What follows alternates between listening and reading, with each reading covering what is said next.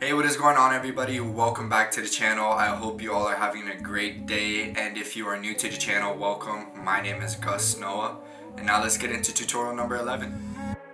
This fire in my head's got me on edge. I'm going out tonight. Faded on the... So the topic that I'm going to be showing you all today is a masking transition through an object or a shape. The first thing you're going to need to do for this transition to work, though, is inside of the camera. So you're going to want to find an object or a shape to film.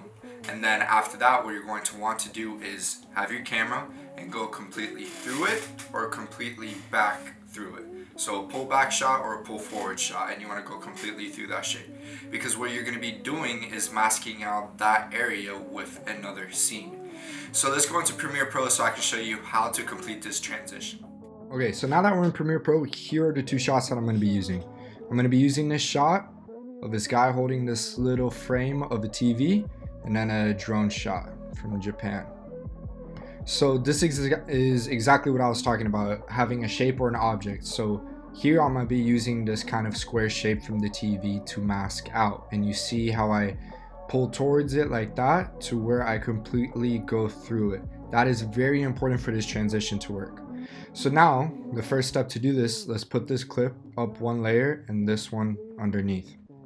So then let's select the top clip of the TV and then go over here to video effects to the masking. So let's go to the opacity right here and let's click the pen tool and let's start masking this out.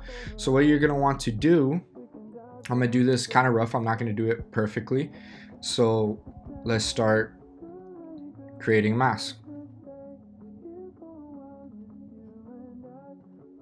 I kind of do a little square, and then you see how it's like that. You're gonna want to come back over here to where it says mask 1 and invert that.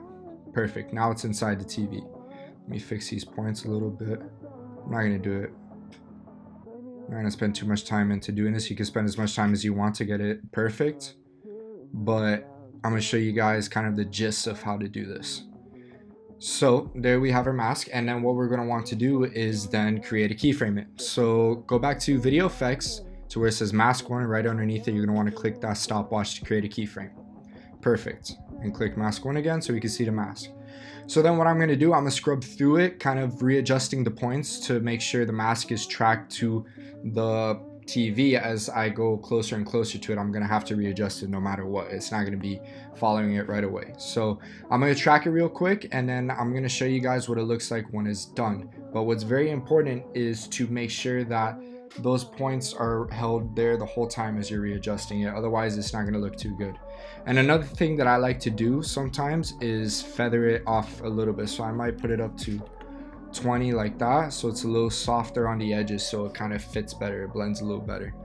All right, now I'm gonna track the points real quick, and then I'll show you guys what it looks like when it's done.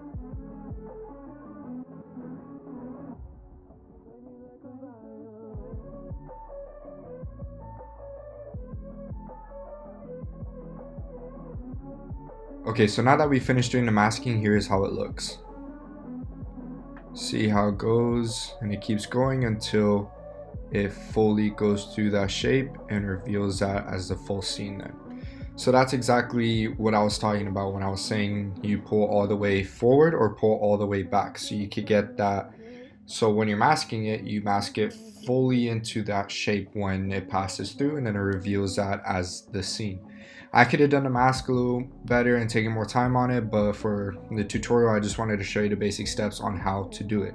You yourself can take more time on perfecting the mask and taking more time on it, but that is basically how you do this transition. So again, I'll show you how it looks.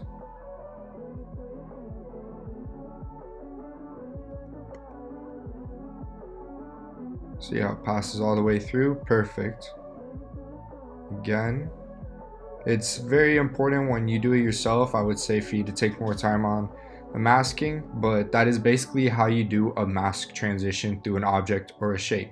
So if this tutorial helped you in any kind of way, please subscribe and like. I will be trying to do a tutorial once a week, and thank you for watching.